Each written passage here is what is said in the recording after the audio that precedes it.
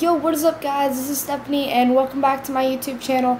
Sorry if you hear background noise. Our air conditioning kind of broke a few days ago, and I've been running off of two fans, the one right behind me and this big fan right here. So sorry about the background noise. I cannot fix that. But anyways, today's video is going to be a little bit different from what I do for my other videos. This video is going to be my review on the iPod 6. As you guys know, my iPod has helped me with a lot of the videos because my phone does most of the stuff. My phone is kind of breaking, unfortunately, so there will be a little bit of a delay with videos now, and if I don't remember my YouTube password, I'm going to have a new YouTube channel. But anyways, let's get on the review with the iPod 6. My review. So the iPod 6th generation is a 4.6 IPS display.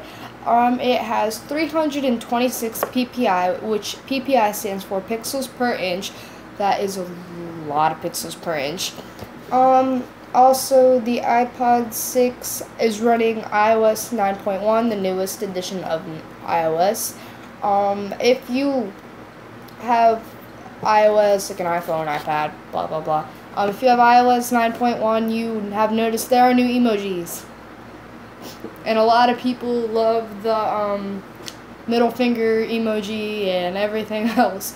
But anyways, I'm kind of going to do a comparison of the iPod 5 and the iPod 6, like what has changed throughout the 3 years that the iPod has been evolved.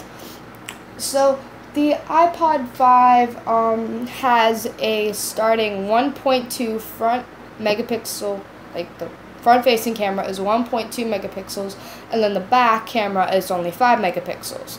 With the iPod 6th generation,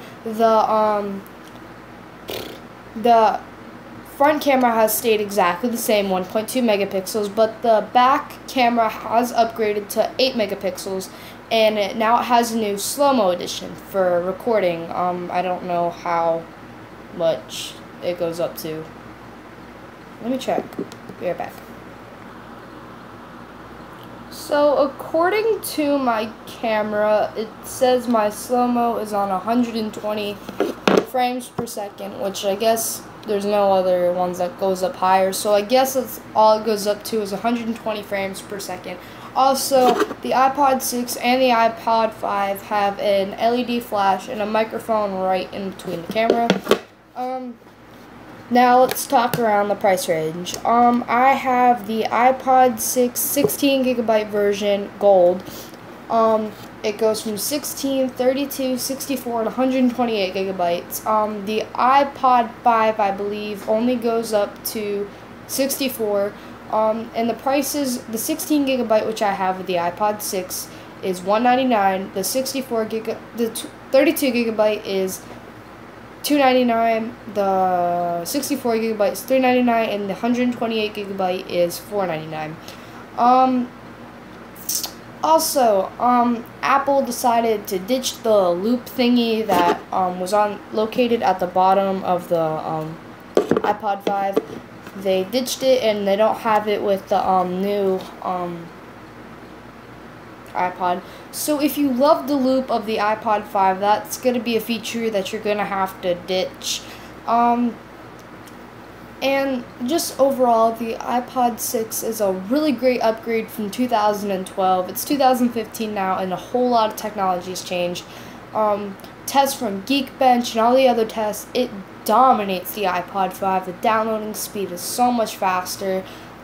It's a good comparison up to the iPhone 6, 6 Plus, and the new 6S and 6S Plus. And just overall, it's just a great iOS experience if you're an Apple fan.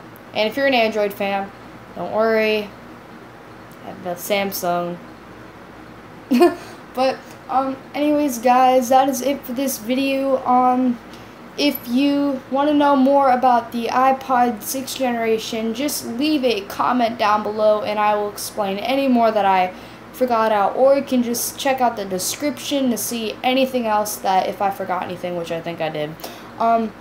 But also, if you want to know how much I know about all this, I am going to technology school, so I have to study everything. So yeah. Anyways, guys, thanks for watching this video. Leave a thumbs up if you enjoyed it. Like, comment, and subscribe to my channels for more videos. And have an awesome day, guys. See you next video.